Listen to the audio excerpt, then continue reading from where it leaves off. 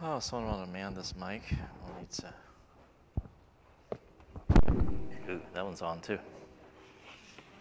Well, we're at the end of the quarter. I'm kind of sad to see this quarter go. Next quarter is going to be on the book of James.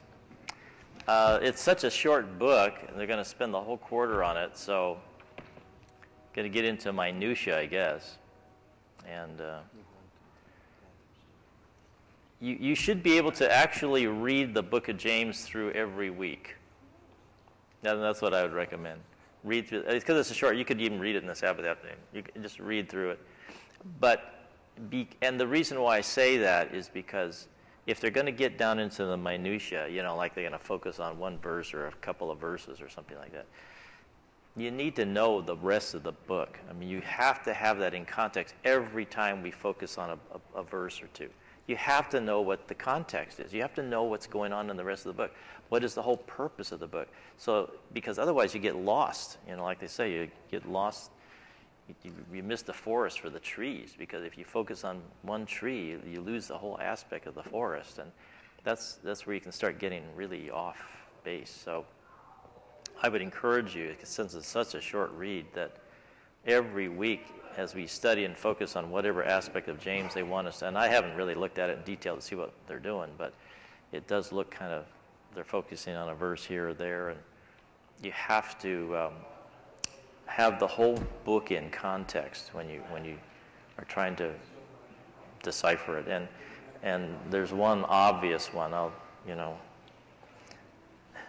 that we will talk about that's always raised controversy whenever I've brought it up, and that's if anyone is sick among you, let him call, blah blah blah blah, and people pray and all this kind of. We'll talk about that. I don't know if I'll have that lesson or not, but. Yeah, we can refer to it because that one is taken out of context. So just a warning to you and if you read the book of James, you'll get it in context, and so maybe you'll be able to understand it a little better. So anyway, this is the end of the quarter. It's a nice one to end on, though, the second coming.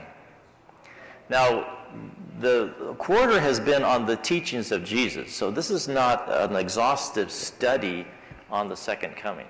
I mean, today's lesson. Today's lesson is in regards mainly to Jesus' teachings about the second coming. And as we studied the Sabbath a couple of weeks ago, is Jesus' teachings on the Sabbath. And so it wasn't like an exhaustive study on the Sabbath, but it was focusing mainly on Jesus' teachings, what Jesus said himself about those topics that were brought up in this quarter.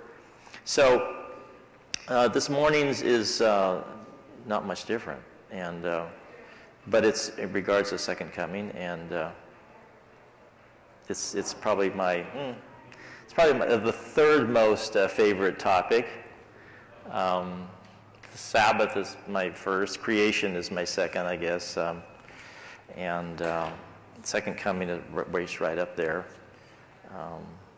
along with the Passion Week and that type of thing.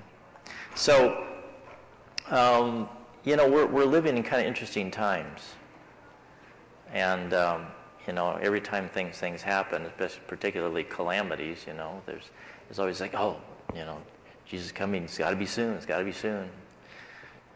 Everyone's talking about it. Other people that don't even talk about it are talking about it. So we live in interesting times.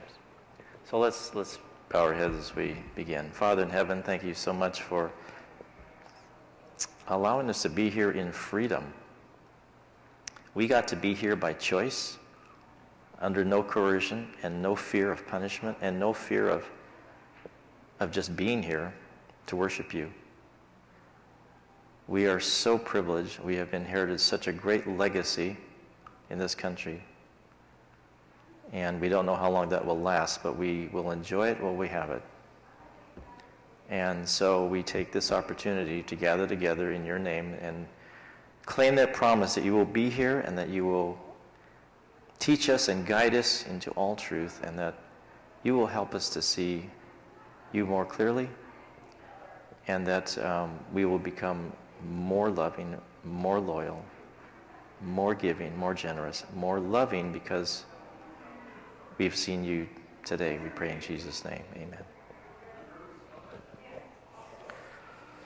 Well, one of the things that was kind of interesting in this whole ISIS or ISIL or however you want to call it, it's been very interesting to watch this phenomenon. And the phenomenon that, I mean, people have gone on crusades. I mean, this is nothing new. A group of people have decided on whatever, to crusade for something, to do something, to establish something, but it has not really been so, I mean, what interested me, it's not the brutality, I mean, that's the horrible part of it, but it's the idea and it's the attraction that is attracting people from countries like ours and England and Australia to join this movement. And that was really, that's what kind of blew me away. It's like, what? And do you understand it? I mean, so you have to understand it where they're coming from. It's like, what is the mentality of this? That people from England and the United States and Australia even, I mean, countries that are like, oh, you know, they have it pretty good. Why would they go and join a movement like this? And you have to realize that as we're talking about the second coming, which is what we call eschatology, right? It's eschatology. It's the end times. It's kind of how things are going to work themselves out, how God's going to work things out on this planet, this universe. What's his plan for the end of things? In the the Muslims have an eschatology. And it's not, you know, it's not way out there, but it's an eschatology. They have an eschatology. And there is this kingdom that is supposed to be established on this earth. Does that sound familiar? And this is when they talk about the caliphate, that's what they're talking about. They're not just talking about any country or any, this is the caliphate. This is the Muslim eschatology caliphate of the kingdom being established. And so that is why it's drawing people, because they want to be a part of this movement. And, you know, they're seeing that, you know, as brutal as it is and whatever, there are things that they, quotes, offer. I mean, people wouldn't go to it unless it offered them something better. And it's supposedly, you know, freedom from corruption. How many people live in corrupt countries? A lot of people. Millions and millions of people live in very corrupt countries where, you know, justice is, you know, convenient or it's bought off or, well, there's none of that under Sharia law. You know? How many people live in what they think is, you know, less than ideal, you know,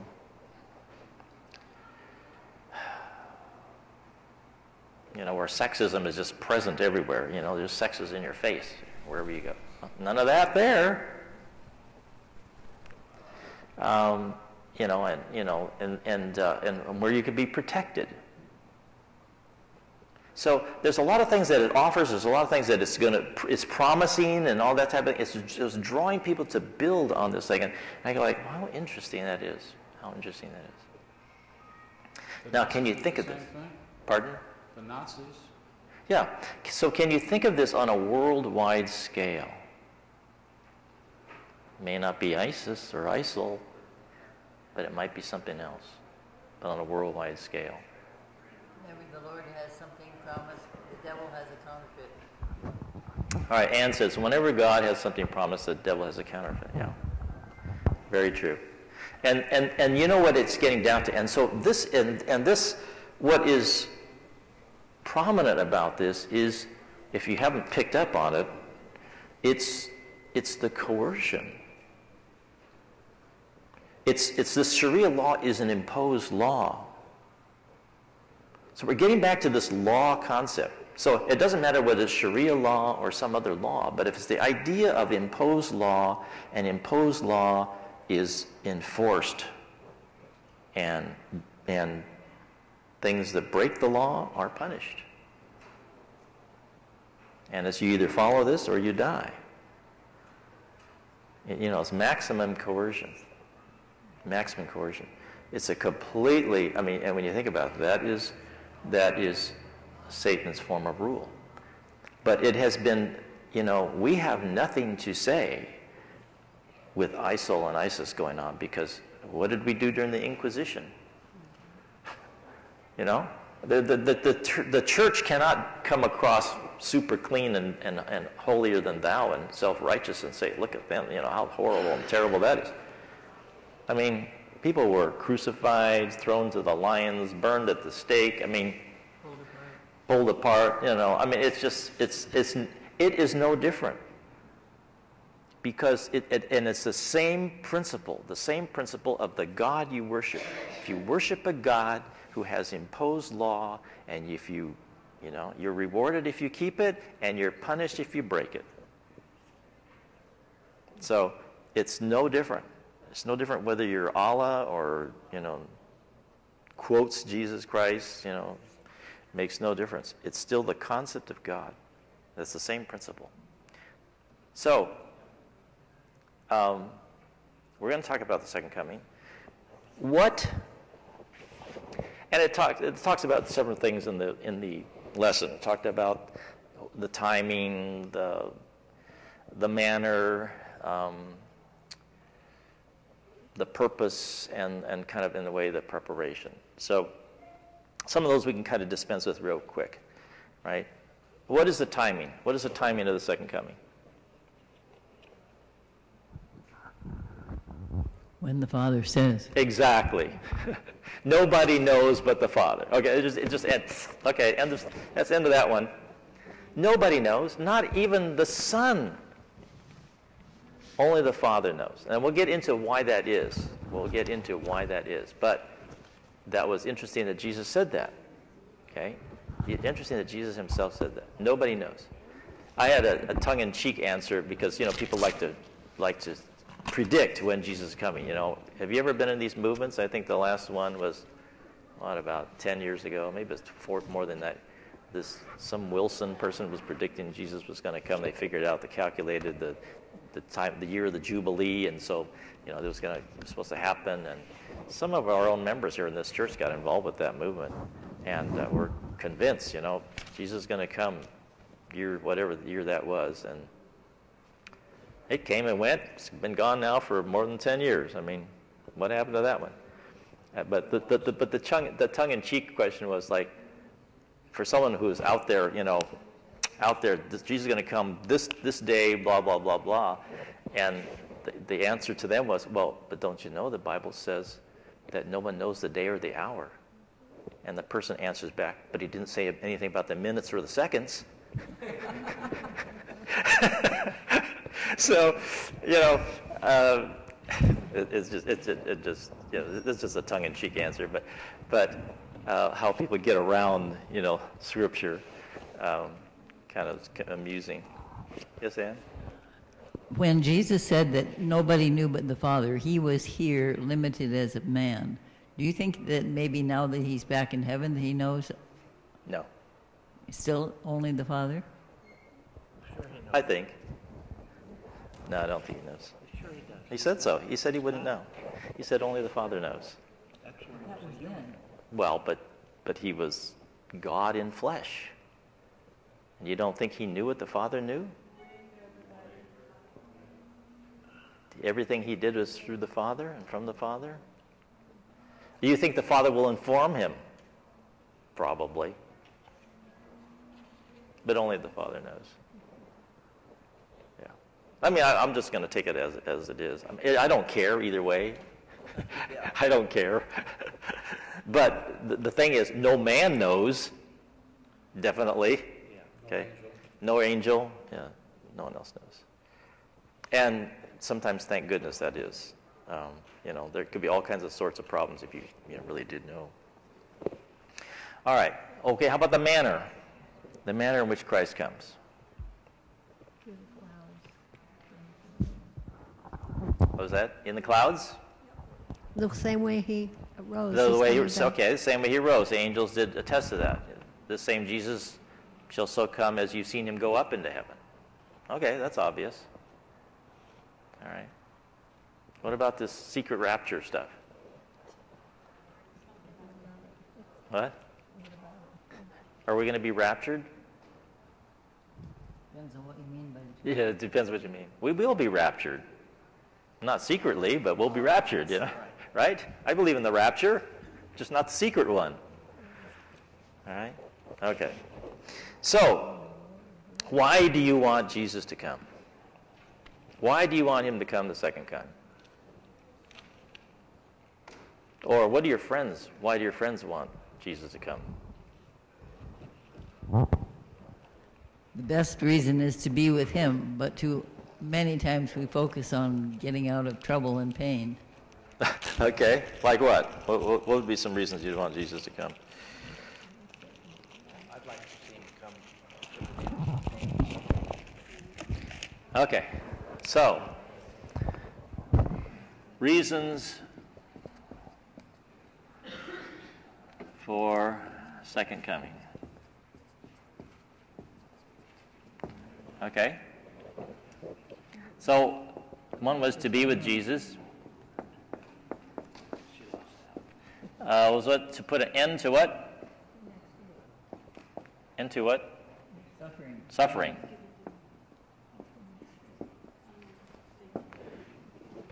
By the way, will there be an end to suffering when Jesus comes? Just not totally, exactly. So, hate to put it to you people, you know, that are thinking, oh, when Jesus comes, that's the end of suffering. I don't think so. I don't think so. We have to get through the judgment. And the Yeah, I don't think we're done with suffering. Believe me. Because when does the Bible say the end of suffering? There's no more pain, no more sorrow, no more whatever. When does that happen? After the 1,000 years. Yeah, the next coming. So, if you're hoping for the second coming to be end of suffering, that's you're sadly mistaken. At least the Bible doesn't promise that. And there's going to be suffering in heaven. Someone that you love isn't there. You think you're going to miss them? You think you're going to be happy-go-lucky? You're going to be just wonderful? You're looking for someone, they're not there? Your spouse? Your parent? Your kids? You're going to be real happy?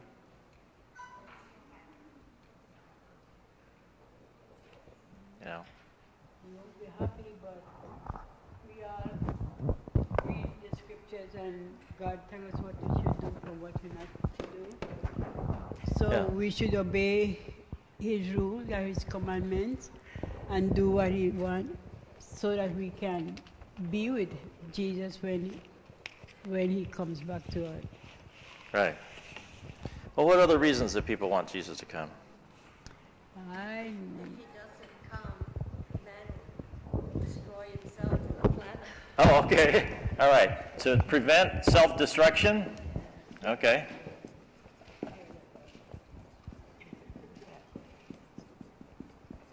Okay. That's, yeah. Any other reasons? Yes, go on. He said in his word, so he has to fulfill it. Oh, you got to keep a promise, huh? Okay. What else?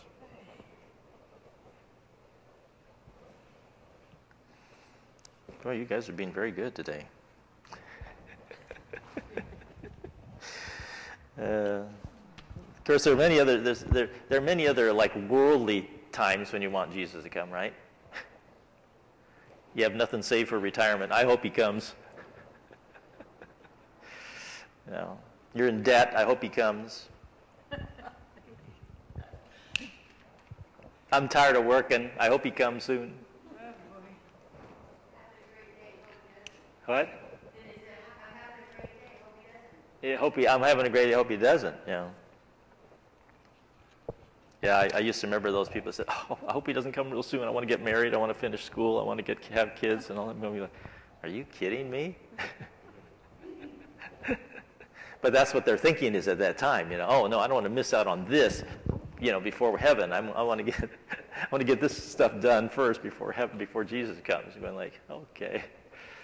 But see, as we grow up, what were you taught in Sabbath school? Oh yeah, heaven's a wonderful place. You can play with the lions and the bears and the tigers. They're all tamed. They're not going to eat you. Well, that sounded great at the time. I wanted to do that. I'd love to be able to play with the tigers. So it's big, fuzzy, wuzzy, beautiful creatures. I mean, if you didn't have to be afraid they'd eat you, I'd love to do that. But, as you grow up in maturity and understanding and realize what heaven's about, that stuff should kind of go away, hopefully, and you want heaven for a different reason, And the definition of heaven is where God is. So you want to be wherever God is, as Ann was saying. But some people have, interesting ideas. They want. So some people want escape from debt, illness, bad relationships, lack of retirement, freedom from death, pain, and taxes. I mean, what's so. And some people want justice. There's a lot of injustice in this world. And they want that righted. They want that taken care of. That's one of these ISIL things, They want no more corruption, no more,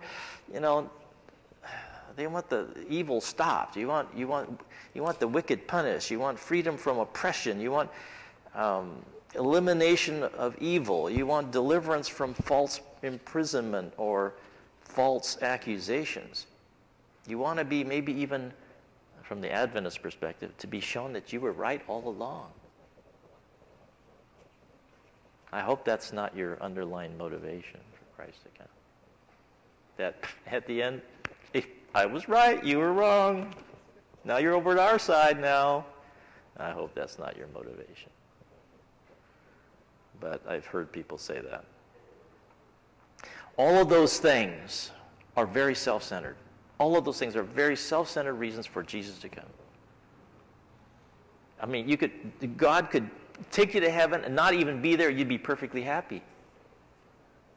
If your idea of heaven is, you go to a place where there's nothing happening, there's no pain, suffering, sickness, death, partying, or whatever, God could put you up there and leave you there, and He didn't have to be there, and you'd be perfectly happy. And if that's the reason, and if that's really the case, you may not be there. You are not going to heaven to be inactive, to do nothing, to be up there self-centered and doing your own thing. Walking on the streets of gold. Yeah. Floating on the clouds. Yeah. Whatever. If you understand the universe, how God made the universe and how the universe works, it's a never-ending cycle of receiving, giving, receiving, giving. The angels have been ministering. They're in a perfect environment, and they've been ministering constantly. They're ministering in some way before and after. We will have a job to do. We will have a job to do that no one else can do. I don't know exactly what it will be. You might be out in some remote galaxy somewhere doing something. But you will have something to do. You're not going to be up there just draining the heavenly resources unto yourself. That is not the way it works, folks. You're going to be ministering up there in some fashion, and you will have something to contribute in some way uniquely that's going to fit in God's plan for the universe so that sin never enters the universe again. You will have a perspective that no one else up there has, that we're unfallen. You will be able to help somebody. You'll be able to minister to people, to the new creations or whatever it is. But it's not just an easygoing mindless, whatever, it's going to be mind-blowing what you're going to learn and discover but be able to do. Amazing. So, I'm glad you're not stuck in that kind of stuff, the more self-centered reasons why you want Jesus to come. But I want to get a little bit into the purpose. What is God's purpose for coming? What is his purpose, do you think?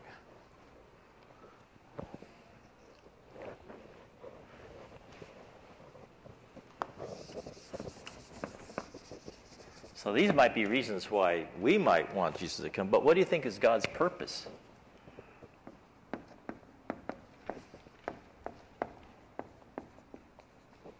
And what does it have to do with the great controversy?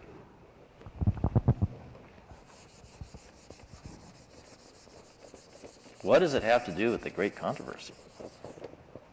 Now you remember the great controversy is about the character of God. What does the second coming have to do with that? Think about that. You always have to take every single thing and put it in the context of the great controversy. That is, if anything, because if you don't do that, you're not being faithful to Adventism.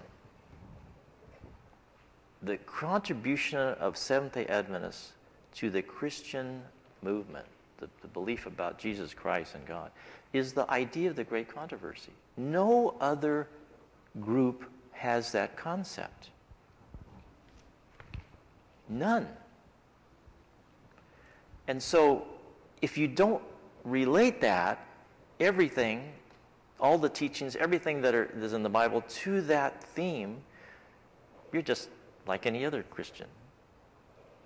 Just happen to keep the seventh day as the Sabbath, but you're not really that much different fundamentally than any other Christian. And so you have to really say, well, what does Adventism have to contribute? We don't have the exclusivity here as far as being saved and all that kind of stuff, but what do we have to contribute? All the different faiths have something to contribute, and we are just building on top of that. We didn't come out of just nothingness. We came out of other Christian beliefs. People that formed the Adventist church came from Methodists and Presbyterians and, Seventh-day Baptists and all different faiths to come to form the Seventh-day Adventist church. So it was built on a lot of other foundations. But what did we have to contribute? Well, obviously a focus on the Advent, and which is kind of interesting because it actually came out of disappointment about the Advent. So, but what would be God's reasons? Why would it be necessary for God to come, or Jesus to come, in regards to the great controversy? And let's go then to John 14, 1-3. John 14, 1-3. So this is Jesus, and this is during the Last Supper. And he's trying to prepare them because he's going to be leaving, because he's going to be crucified and then resurrected and go to heaven. John 14, 1-3. Do not let your heart be troubled. Believe in God. Believe also in me. In my Father's house are many dwelling places. So I'm reading from the New American Standard Bible, which is more of a study Bible, so it's a little bit more accurate than the King James Version. You might have, in my Father's house are many mansions, but in my Father's house are many dwelling places, or also technically rooms. If it were not so, I would have told you, for I go to prepare a place for you, and if I go and prepare a place for you, I will come again and receive you to myself, that where I am, there you may be also. And you know the way where I'm going. So, in the Jewish culture, what was the significance of Jesus saying this? Does anybody know?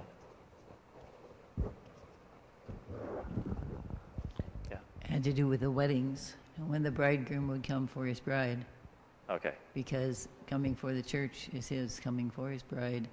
And they didn't know when he would come or what time of day, but he would come and then they would be together after that.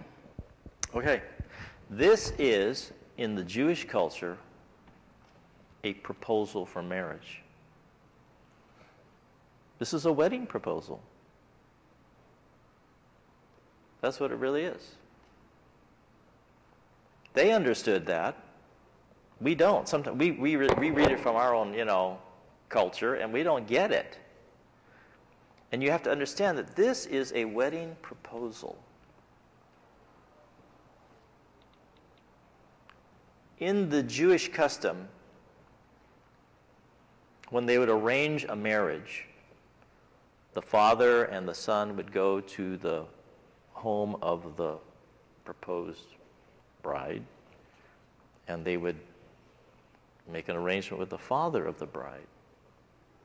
They would agree on some dowry price to be paid for the bride. And then they would seal the deal by what we're going to do today, sharing a cup of wine. The price would be paid, and then the father and the bridegroom would go back to their home. At this point, the bridegroom is now preparing a place for the bride to come join the father's house. And they would build an addition onto the father's house in order to house the son and the new bride. When that was completed, to the father's satisfaction, the father would say, "Go get her." So when Jesus said, "Nobody knows," I don't even know, not even the son, but the father, he was alluding to that same practice. It was only when the father said, "Okay, you're ready. Go get her." Meantime, what's happening back at the ranch?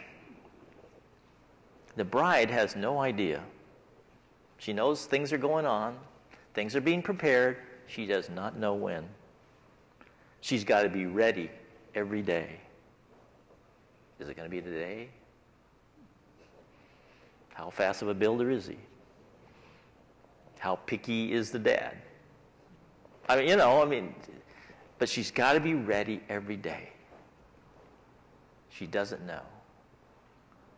And her wedding party have to be kind of ready too. And they have to be ready for this announcement. And when the friend of the bridegroom, is given the task of proclaiming, "Here he comes. He's a-coming. Gird your loins." And so the wedding party would start at the bridegroom's house and go over to the bride's house. And there they would consummate the marriage at the bride's house. And then after that, they would make this procession back to the bridegroom's house and the bridegroom's father's house for the wedding feast. And they would celebrate for who knows when, a week, 10 days, whatever they could afford. That's the imagery. And I went to Thailand 1980? And we went to one of these places that give the culture and stuff like that. You're kind of into the culture. And they had, the dancing and that type of thing. But they had a wedding portrayal. And it was just like that. It was just like that. It was like, this is an Asian culture, way they do things. They do it just like that. And they would process from one place to another, and the lights would be going, and it was beautiful.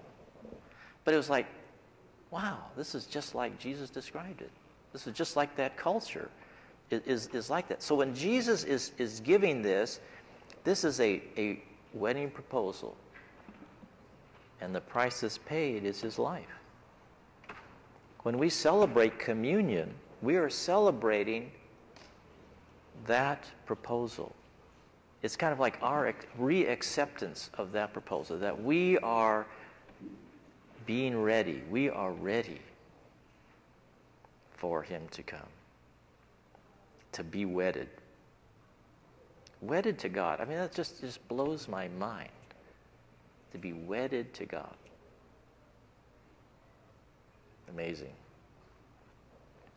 Well, it's not so much, and I will give you something else.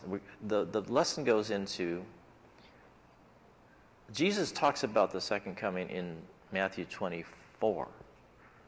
And in Matthew 25, he talks about he has three parables there in regards to the second coming. And one of them is the parable of the 10 virgins. So look in Matthew 25, and it's the parable of the talents, the parable of the 10 virgins, and the sheep and the goats. And we've kind of done one on the sheep and the goats before. But let's look at the parable of the 10 virgins. Because, to me, the second coming is not the second coming. All right, so Matthew 25. Then the kingdom of heaven will be comparable to 10 virgins who took their lamps and went out to meet the bridegroom. Okay, so they are anticipating. Somehow they know that it's happening. 5 of them were foolish and 5 were prudent. For when the foolish took their lamps, they took no oil with them, but the prudent took oil in flasks along with their lamps. Now while the bridegroom was delaying, they all got drowsy and began to sleep. But at midnight there was a shout, "Behold, the bridegroom, come out to meet him." Then all those virgins rose and trimmed their lamps. The foolish said to the prudent, "Give us some of your oil, for our lamps are going out." But the prudent answered, "No, there will not be enough for us and you too. Go instead to the dealers and buy some for yourselves." And while they were going away to make the purchase, the bridegroom came, and those who were ready went in with him to the wedding feast, and the door was shut. Later, the other virgins also came, saying, "Lord, Lord, open up for us." But he answered, "Truly I say to you, I do not know you. Be on the alert then, for you do not know the day nor the hour." So, what did these virgins have in common? They had lamps. All right, so we have similarities, and then we're going to have differences. All right, so what were their similarities? They all had lamps. They all had some oil. What else? But the difference, one of the differences was the wise had extra oil. So they had extra oil, and the foolish had no extra oil. What else were the similarities? Pardon? They're all invited. Mm-hmm. Definitely, they're all invited to participate.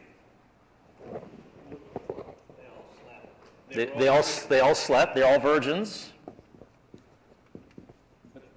They all slept. Only one of them is supposed to be married to the brides, or what are they, bridesmaids? Yeah, they're bridesmaids. The bride isn't part of the story. No. The bride was ready. I guess, because they went in, but the bridesmaids weren't. All right, what else? What other similarities?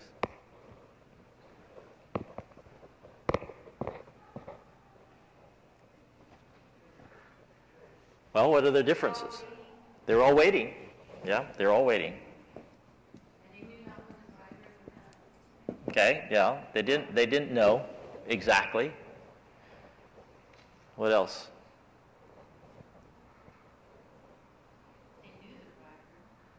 Okay, or they knew at least well, yeah, they knew about the bridegroom, I guess.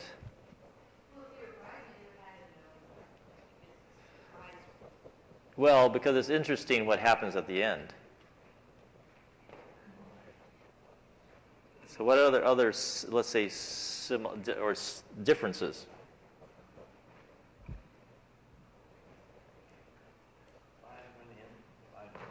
Okay, so the wise went in, right? They were at the wedding feast. And the foolish were not. They were outside.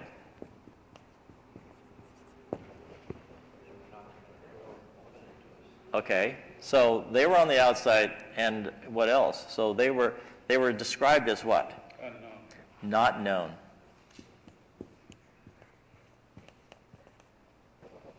Ooh, would that be? Have you ever been invited to a wedding? What would you think if you got there and they said, "Who are you? You can't, you can't come in here." And you go, "No, but I know the parents of the bride." They go, "Well." I went to one And once then where you they had to said, be "Well, checked. let's go get them." And they come up and they go like, "No, don't know you." That'd be kind of a downer, wouldn't it? I went to one once where you had to be checked off the list. You have to be checked off a list. That was when Ron Howard and Cheryl were married. So, I guess it prevents a lot of wedding crashers that way, if you have a list, They do that in Hawaii a lot, right? They just go because there's going to be food there. Just blend in and, eat. All right. So, there's these similarities, and we could go through all the symbols and, all that type of thing. And so, the lesson here is that when they started, they all seemed to be alike, right? You wouldn't be tell one from the other unless you're looking for extra flasks of oil. But you couldn't tell the difference. They're all virgins, which is a symbolism for what? Purity. They all had lamps, which is a symbol for what?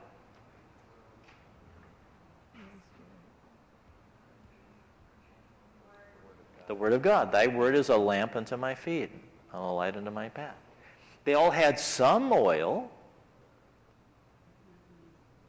to have light for a while. They all were waiting. They were all invited. They were all supposed to be a part of it, but they all, because of the delay, they all kind of got drowsy and they nodded off. I think there's something kind of nice about this, It's okay if you nod off.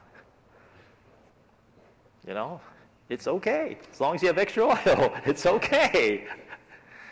I find great encouragement of that, I don't know about you. So they all kind of nodded off and slept, and then all of a sudden it's like on them. And then there's this realization that, we didn't have half of them don't have enough oil. Their lights are going out. And the others got, So there's this difference. And what false assumptions did the foolish virgins make? What false assumptions did they make? That they had enough oil. Right. Okay. That was one. They thought, all I have in the lamp, that's good enough. Right? All I have in my tank, maybe a quarter, but that's good enough. Get me where I need to go. My wife is just killing me right now because she can't bear to go under a quarter or a half. She gets nervous under a half, even if I'm driving around town. But, okay. So, I got enough. What was the other false assumptions they made? The head of people were sharing. Yeah, that they could borrow some from somebody else. Okay? What else did they assume? The bridegroom would come sooner. Okay, yeah, all right. So they weren't expecting the delay. They were thinking, oh, okay, the kind of the message has gone out. Should be a short time. Shouldn't be a big delay. All right, what else? One other thing was a false assumption. That if they had to go buy oil, then they were invited, they should be able to get it. Okay, so the other false assumption was, okay, so we run out, we can go out and get some later and come back and still be okay. Didn't turn out that way, did it? Not for the purposes of this story, anyway. So, personalize this. Personalize this. Do we sometimes do the same thing? Do we think, I got enough oil. I'm perfectly fine. And what is the oil? The Holy Spirit.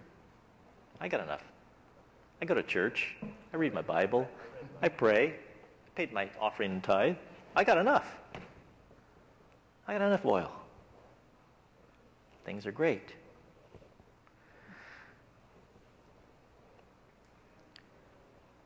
That you can get it from somebody else. Oh, I go to David Lowe's Sabbath school class.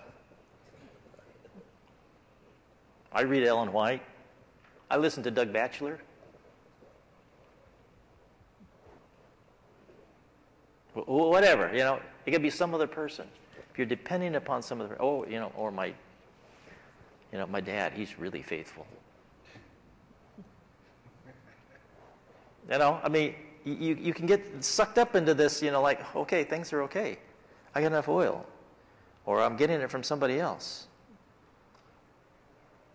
It's showing that doesn't work that way.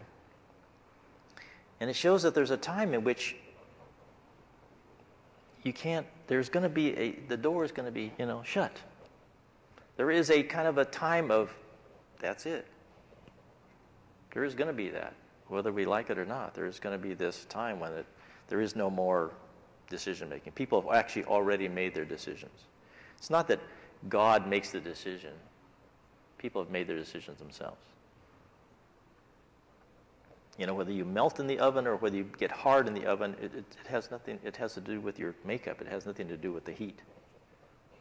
The heat supplied, but whether you melt or whether you get hard depends on your composition.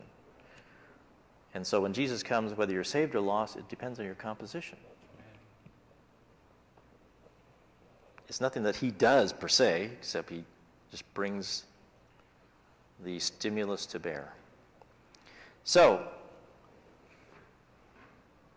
what is the relationship between, because what was happening with the foolish virgins is that even though they had all these similarities, even though they were all Adventists, they were waiting for the coming of the bridegroom, that some of them did not have oil. And what is the relationship between not having enough extra oil, not having enough oil, and not being known? What is that relationship? I figured it'd be far worse not to be known. It's far worse to not be known. But they're related. They're related because that's the trend was that there was no extra oil. They were on the outside and they were claimed as being not known. And what does that mean? Does that mean like I don't know about you? I didn't know you existed? Because when there's no oil, what happens? There's darkness, exactly. There is no light. There's a lamp is there, but there's no light. So what is the relationship between no light and not being known?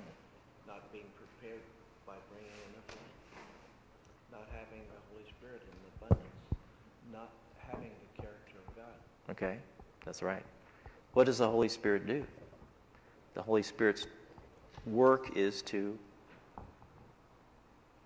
put you into the image of God, into the alignment with the character of God. Yes? The Holy Spirit is what connects us with God. And if we say, oh, we've got enough, and turn around and do our own thing, we're unconnected.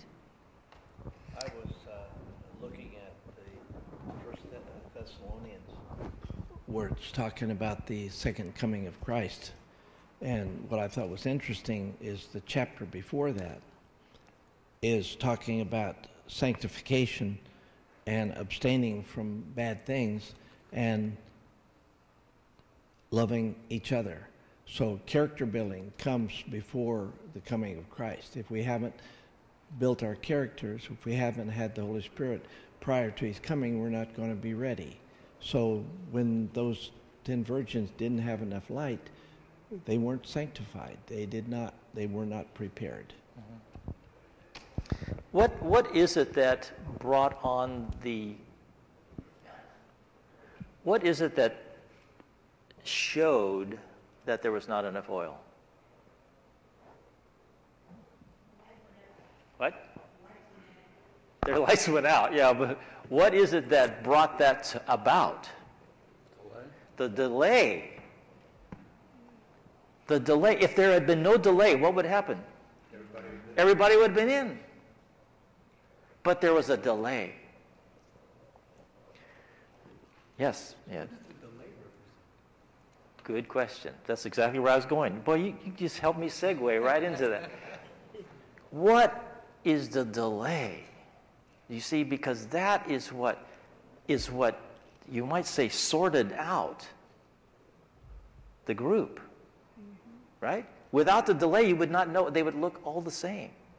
It's kind of like trees. And the trees are all sitting up there, and then we get a windstorm. And a couple of them blow over. You're going like, what? They all looked alike. They're all pretty mature. They're not just recent. But, they're all, the ones that fall down, you see they're diseased, they're rotted on the inside, or the roots were weak, or whatever. But it looked perfectly fine. But you would not have known it until the wind came. And so this is exactly God's mercy, is the delay. God's mercy is the delays he puts in our lives. The delays you can look at as like, these are the things that just don't go quite right. They just don't go quite right. You get betrayed. You get lied to. You get disappointed. Someone doesn't come through for you. There is a delay. Your flight is delayed. Your vacation you wanted to do is delayed. Your retirement you wanted to have happen is going to have to be delayed. Whatever it is, you get sick, you get diagnosed with something, or some relationship goes sour. These are delays. And these are times when it can show you whether you have enough oil. God in his mercy sends us delays to help us see where we really are. We would not know otherwise. It's the funniest thing. Churches are really interesting places, but one of the things is, when everything is hunky-dory and good and everything's going good, everyone is so, everything is great, everyone loves one another, everything's getting along, things are going wonderful, and then something happens. They want to redecorate the church, and and it's this color or that color. Or it's that tile versus another tile. Or somebody gets a divorce in the church, and someone's on this side and some are on that side. Or whatever it is. I don't know, whatever it is. But all of a sudden, you go like, wow, I didn't know you believed that. I didn't know you think like that. I didn't know you behave like that. I mean, it's like, wow. These things, we sometimes, we don't like them, but they are good for us sometimes. They wake us up. You don't know who your true friends are, do you? That's right. Till you're on bad times.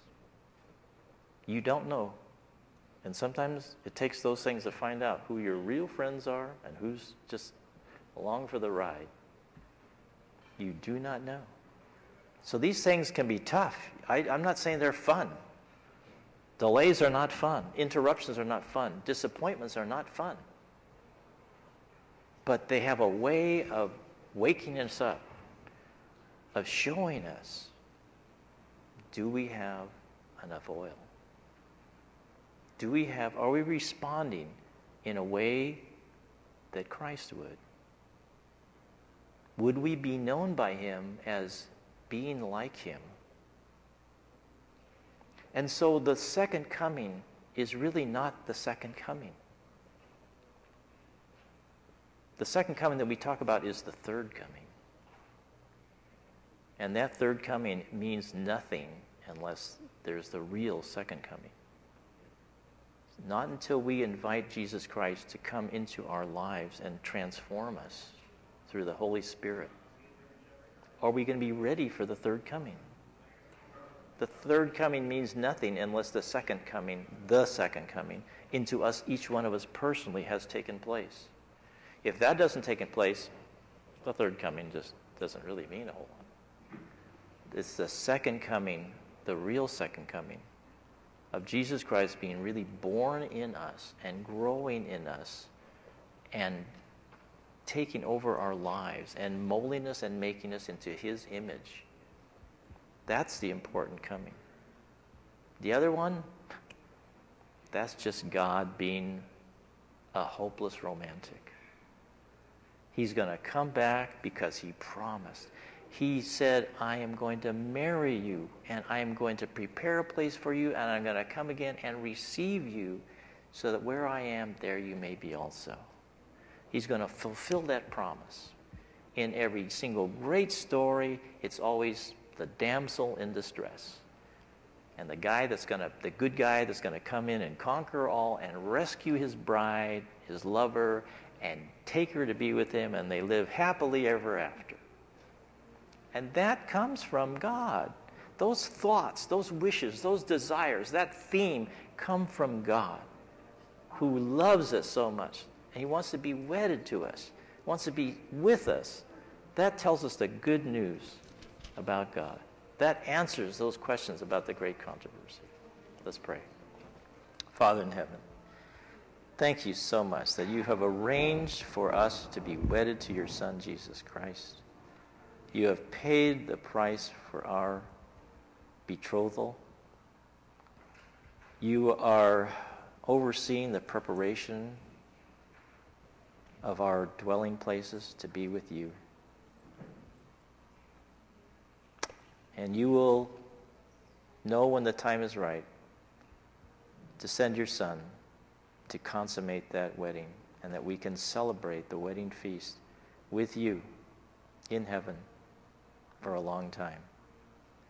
Thank you so much for your great love for us, for being willing to give up your Son to be wedded to us. That changes everything there is about heaven. Thank you for that awesome privilege. May we not throw away that precious invitation. May we be prepared and be ready each and every day, for we do not know the time. That time is as close as our last heartbeat and our last breath. May we take advantage of every opportunity that we are given to be prepared, but to prepare others, because we are already prepared. We don't have to make ourselves prepared. We can let you prepare us and let you use us to prepare others. We pray in Jesus' name. Amen.